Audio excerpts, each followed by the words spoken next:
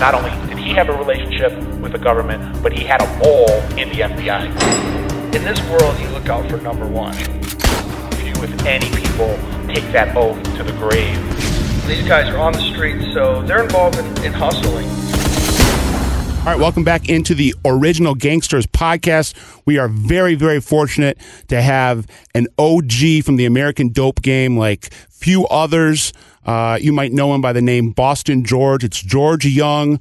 Had a movie made about his life back in the early 2000s, the movie Blow, with Johnny Depp playing a character that was inspired, written about the life of George Jung, who really was the founder, was the catalyst behind the American coke boom of the 1970s. He invented the market, so to speak, on the west coast of the United States, and then it spread like wildfire. George Jung, the original gangster when it came to the American dope trade. Thank you so much for coming into the OG podcast and sitting here and chopping it up with us. Glad to be here in the Motor City. Yep. So I'm Scott Burnstein, along with my co-host Jimmy Buccellato. Yo. And our producer extraordinaire, Roberto Borchain. It is an honor to be here. And this is, we have George in studio. We are incredibly honored and privileged to be able to pick his brain about his, he's lived probably 100 movie scripts. And, I'm sure that his life is even crazier than what we saw in the excellent film Blow that was helmed by Ted Demme. R.I.P. Ted. That was his last film, and it was really a masterpiece.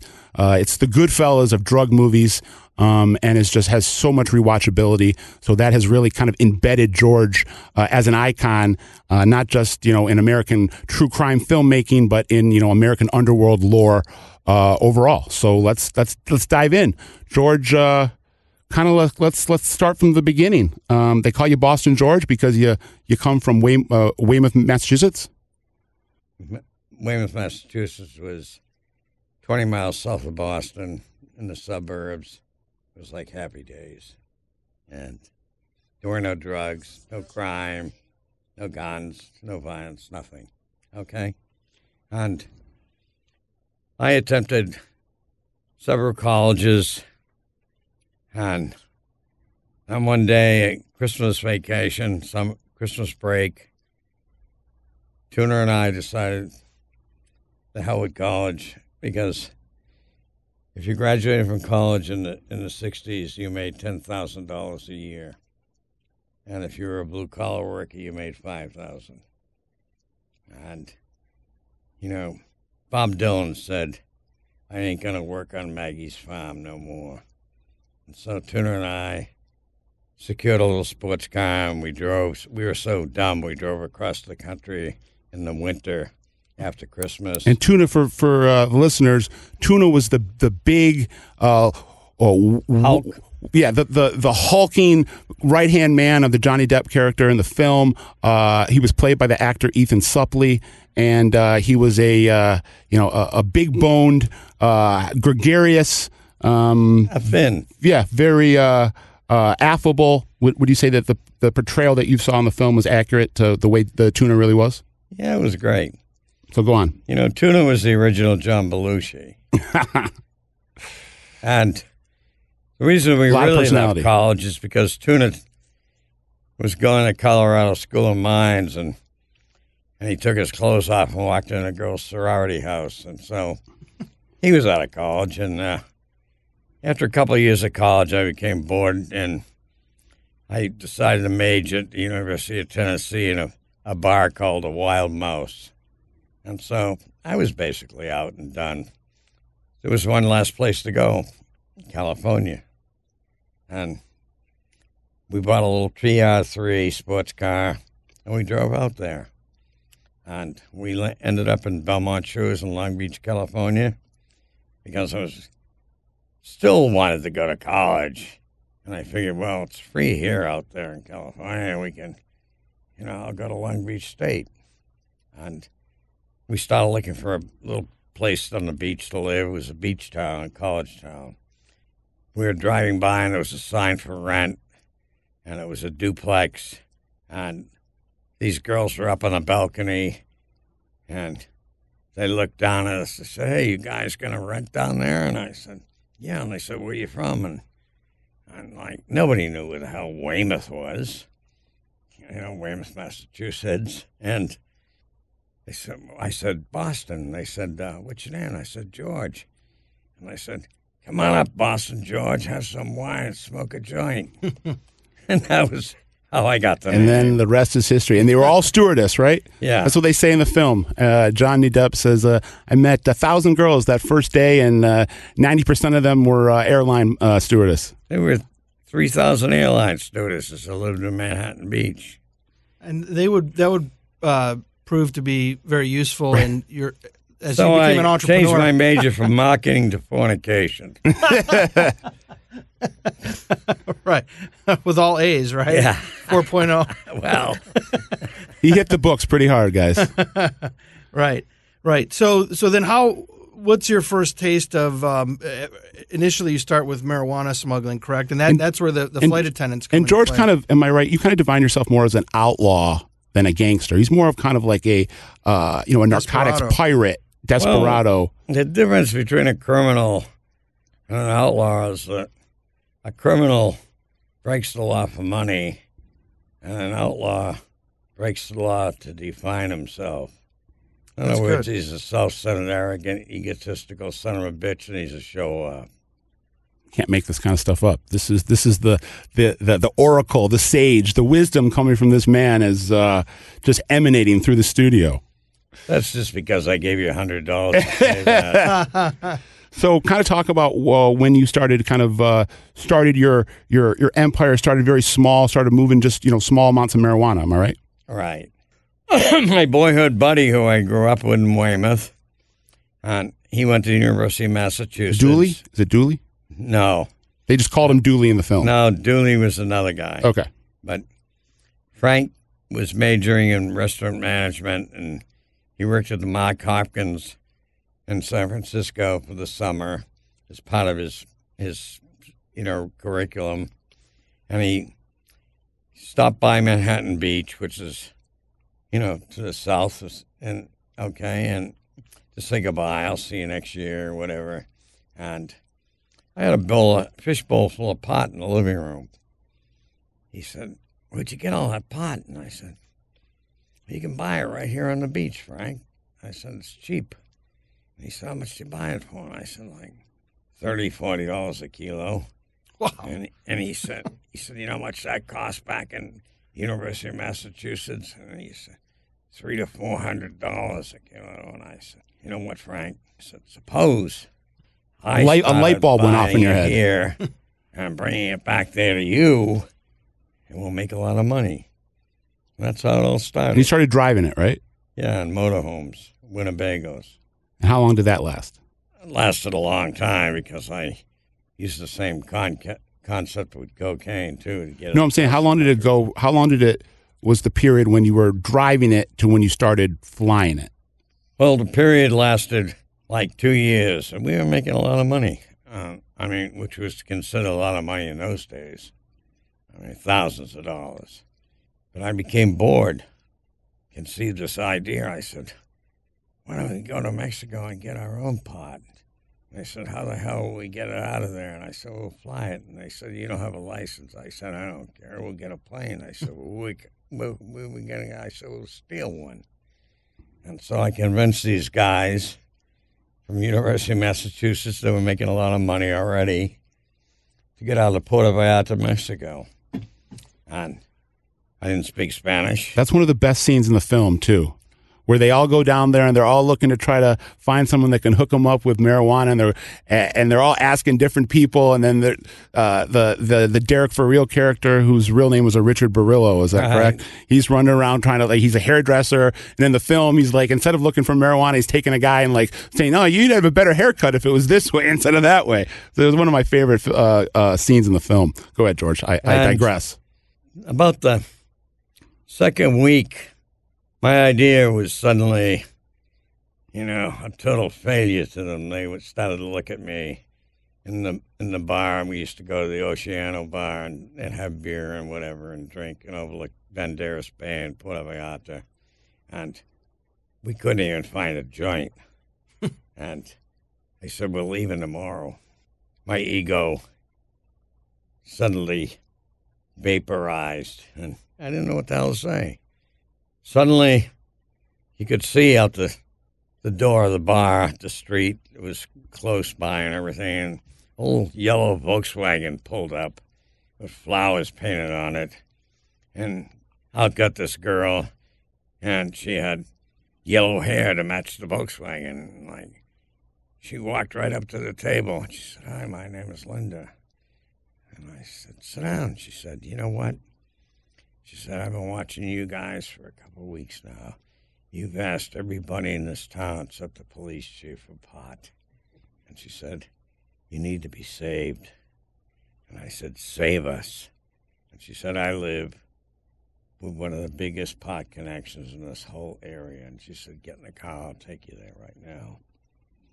And so she took me there, and he was the son of a Mexican general, and he had sport fisherman boats, and he had the movement for all the pot out of the mountains and this and that. And he said, how much do you want? I said, all of it. And he said, how are you going to get out of here? I said, I'll fly it out. He said, you have a plane? I said, yeah. And I lied.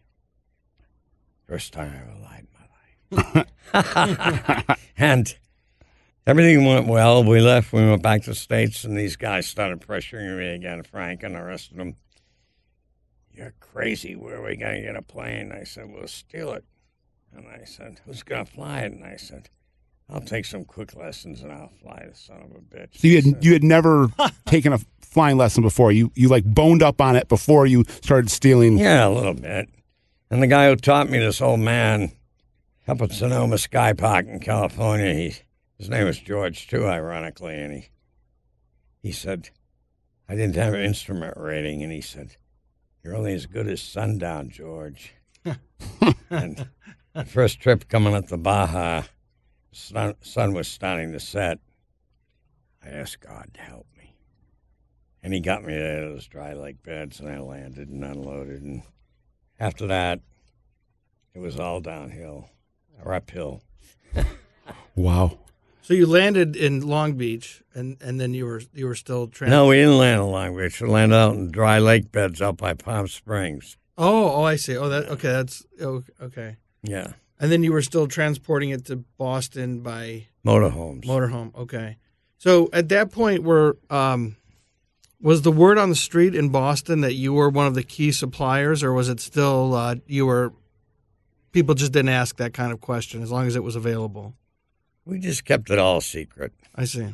When you live outside the law, it's a good thing that everybody doesn't know who the hell you are, right?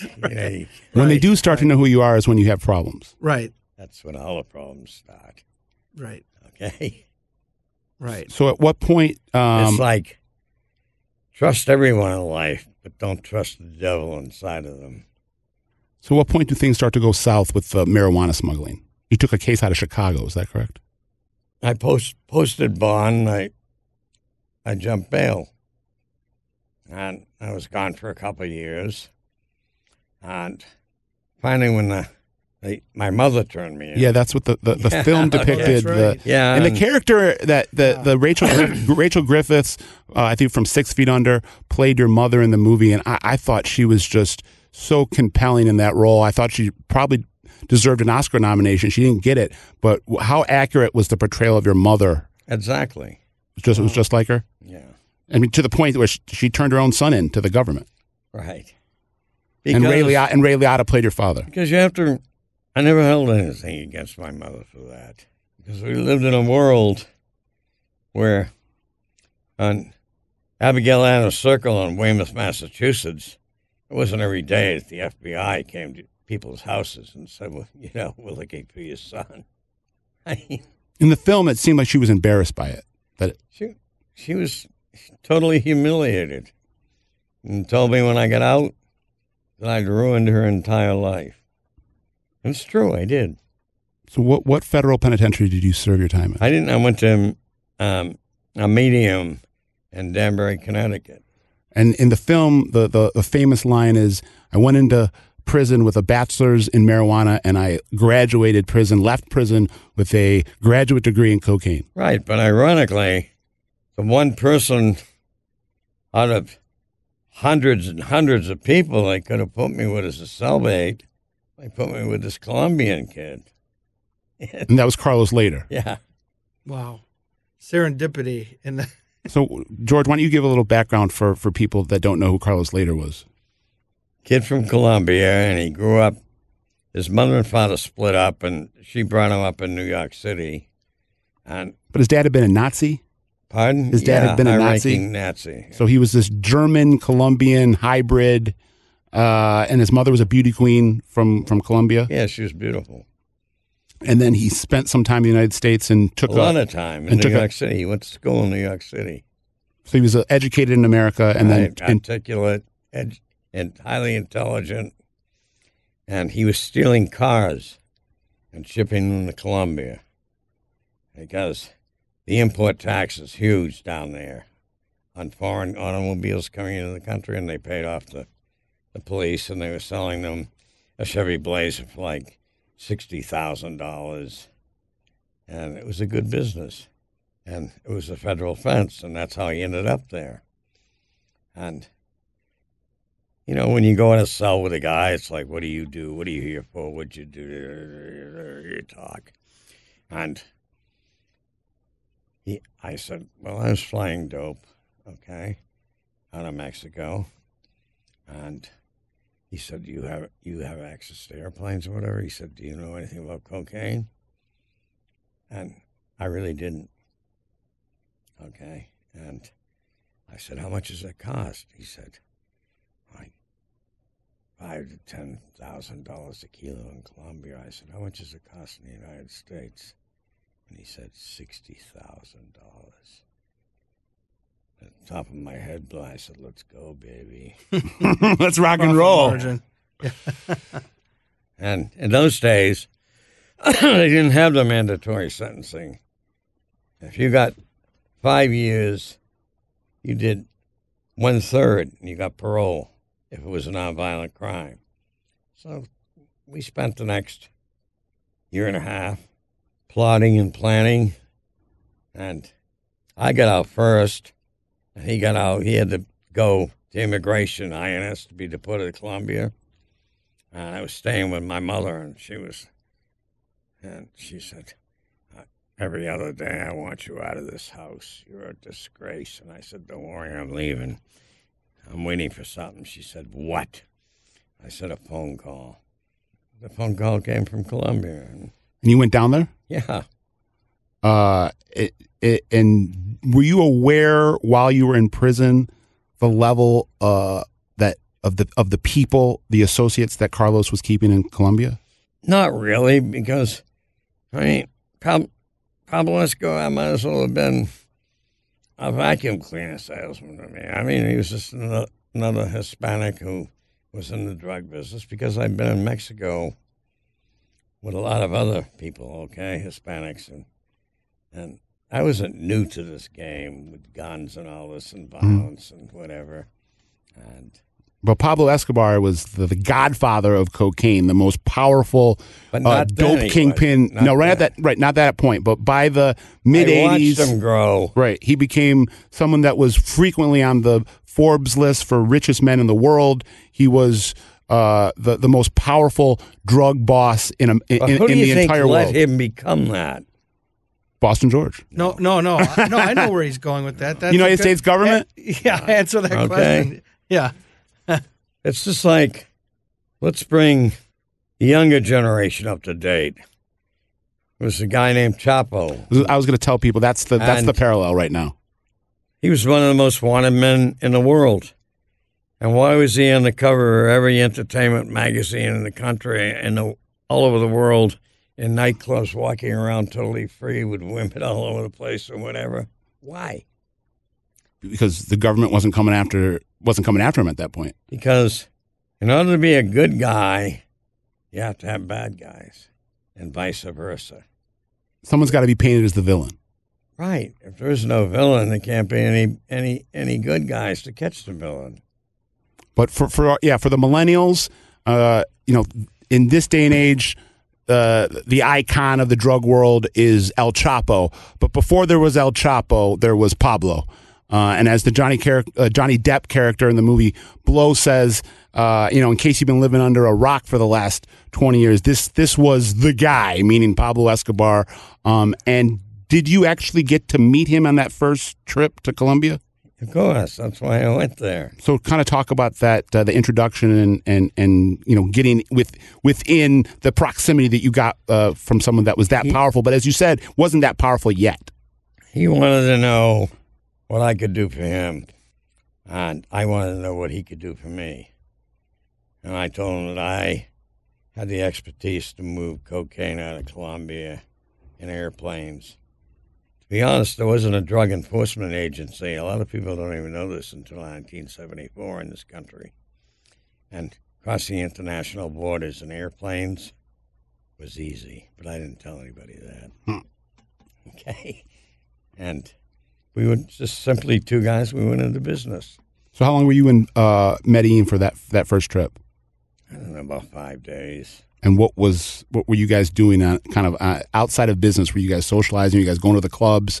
Were you guys just, every day kind of pounding away at what you were trying to do business-wise? Or was there some fun to be had? We pounded away, and I told him how I would do it and what have you and everything.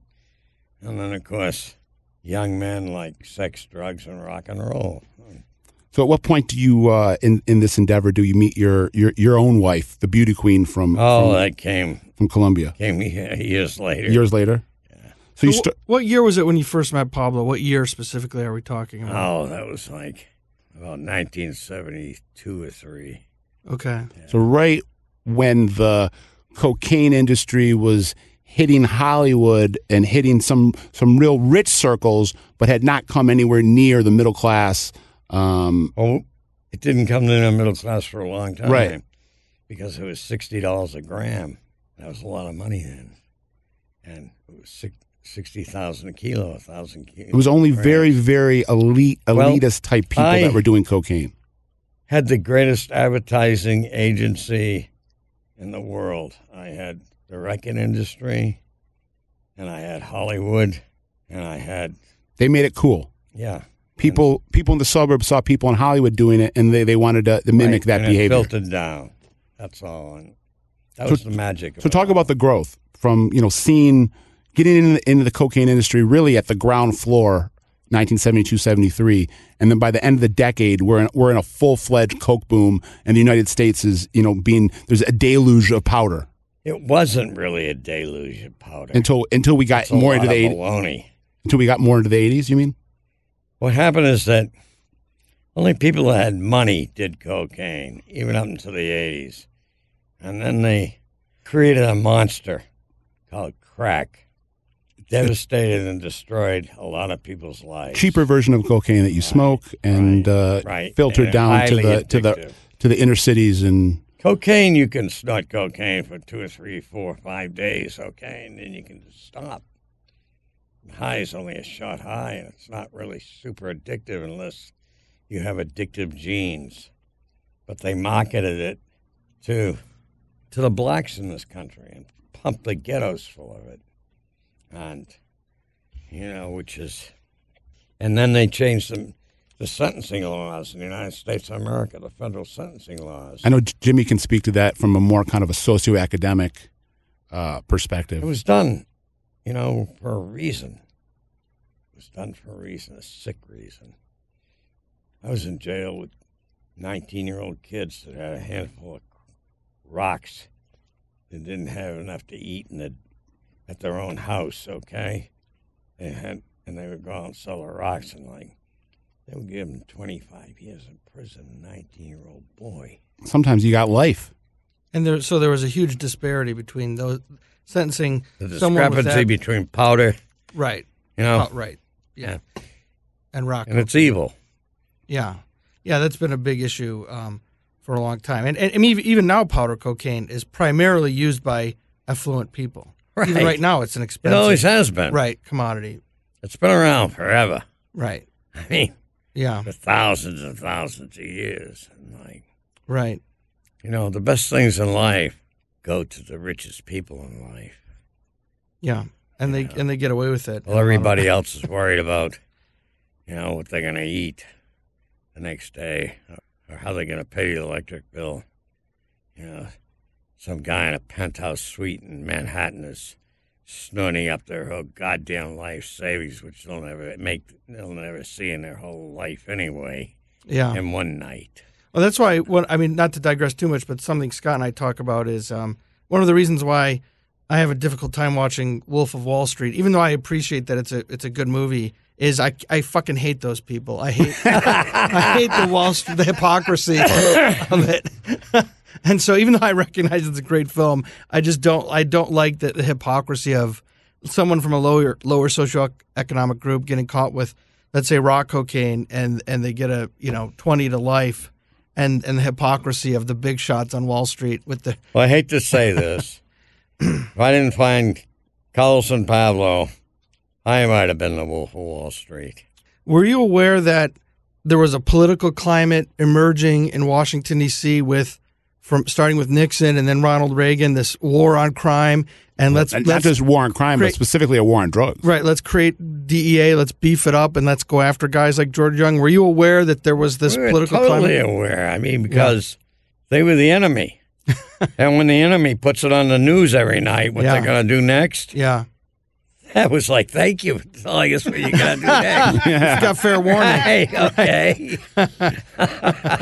Right. So you had to come up with innovative ways to avoid, to avoid surveillance and things like that, because you had a heads up that they were coming after guys like you. So was Pablo coming? I know there was a part of there was a point in time where Pablo was actually coming with his family to the United States to vacation. He went anywhere he wanted. Yeah, it was outside the White House. Right. I was there's that famous picture of him and his kids outside the White House. Yeah, so did you socialize with Pablo in the United States? Yeah, numerous times. What did you guys do in America when he was there? I'm not telling you. They had coffee. I heard he was more of a guy that liked to smoke pot than actually do cocaine. That he was more of a pothead than a cokehead. No, he wasn't a stupid into drugs. When you sell drugs and you move them, and it's like you can't own a casino and gamble because you don't own it very long. Mm-hmm. So sum up Pablo's personality. What made Pablo Pablo? Pablo was an Indian, okay? Like our American Indians, only he was Colombian Indian. 90% of all the arable land in Colombia is owned by 10% of the population. And they were all white Castilians. Didn't matter how much money he had, because they would never accept him. And the more, rejected he even became on his way to become a senator. Yeah, I was going to say, he was so powerful that he actually personally infiltrated the government. He was powerful, but he wasn't. He was feared. And I told him, I said, take your money and get the hell out of here, man. Fuck these people. Just go. Forget it. Forget that genetic ideology freak show you're on. I said, because I'll never, never accept you. And I drove him crazy. It just happens. I mean, he started to the point where he was putting hits out on politicians and judges. But there were a lot of other people who were making decisions for him, too, okay? But I mean, he was an enemy of the state. I mean, it wasn't. You can become a king not knowing that you're a pawn. Yeah. Expand that. What do you mean that other people making decisions for him? What do you have in mind for that? Wise men make the rules, okay, for the poets and the fools. Mm. Okay, that's the way it always has been, right? Mm-hmm. That's the way it always will be. I mean, look at this country. 1% of the population controls all the wealth. Mm-hmm. 1%. Mm-hmm. So do you think that Pablo and Carlos had connections to U.S. counterintelligence before Pablo got too big and they decided to take him out?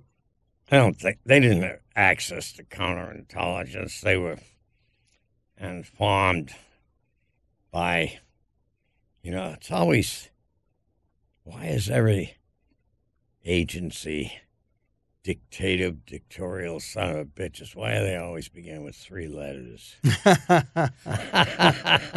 CIA. FBI. Right. DEA, FBI, CIA. EPA. Right. INS. Right. We know that during the Cold War that the United States government cozied up to drug lords because the drug lords were useful in neutralizing left-wing opposition groups, peasant groups, unions, things like that. So there was a full-fledged cocaine coup in Bolivia. That's in right. Did you know that Barbie, right? That at one time the economy of the whole British Empire was based on tea and opium. Right, yeah. Right. All right? Yeah. The whole economy. Yeah, the opium wars, right. Yeah. Yeah. Yeah. No, so, it's been going on for ever. And you know the 2 most honorable professions in the world are, and oldest? Prostitution and smuggling. Yeah, that's right. Yeah. Yeah. Smuggling, yeah. Let's first talk about the romance you had with the Colombian beauty queen that we see in the film. No, I don't want to. You don't want to go. You don't want to go into that. The hell with that. So that was a bad day at Black Rock. Okay. Could you talk a little bit about the Richard Barillo? In the movie, he's called Derek Farios, played by Pee Wee Herman.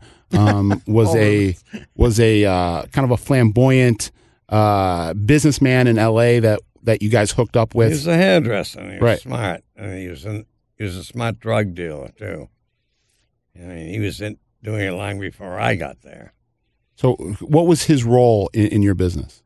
The girl I was living with, she said, "Come on, I want to take you to meet somebody."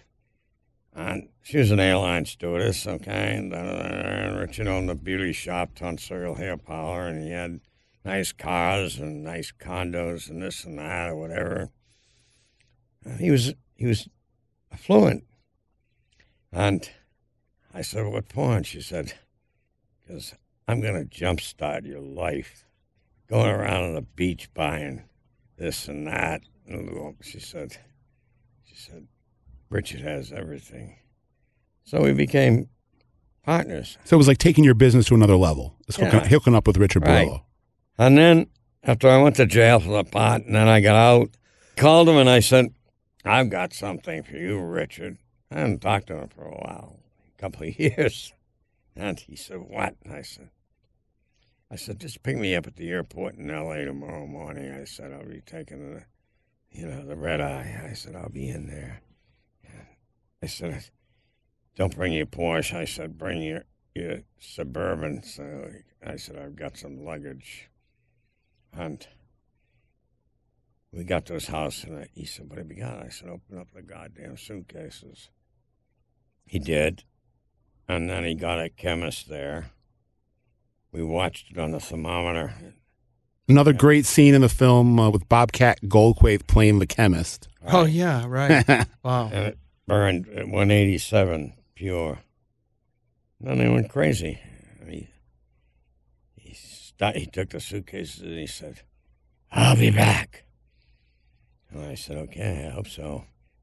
And he came back with the suitcases full of money, and then it was on from there. That was it. And he knew everybody in Hollywood. And it was like a locomotive hurling down the tracks. It was like a meteor streaking through the sky. Let's kind of move to where you have a falling out with Carlos Later, who was your partner, the guy you hook up with in prison that ties you into Escobar's crew, the Medellin cartel. You guys are pumping hundreds and hundreds of kilos, I would say, a week, in thousands of kilos into the American economy. And at some point, Carlos Later kind of goes off the rails. He buys an island out in the Bahamas. I didn't want him to buy the island. Norman's Key? Yeah, because my philosophy was keep changing your routes and don't settle into one place where they can lock into you and watch you. Man on the move does not get busted. And then it all fell apart. So he had told you this is what his plan was, to kind of take over this island? Yeah. And you were like, that's not a smart idea? It was like some kind of Che Guevara mentality. You know? And he got kind of strung out on the cocaine as well. So he was, I don't know if he was thinking as clear as he had been in the past. No, the cocaine made a lot of people crazy.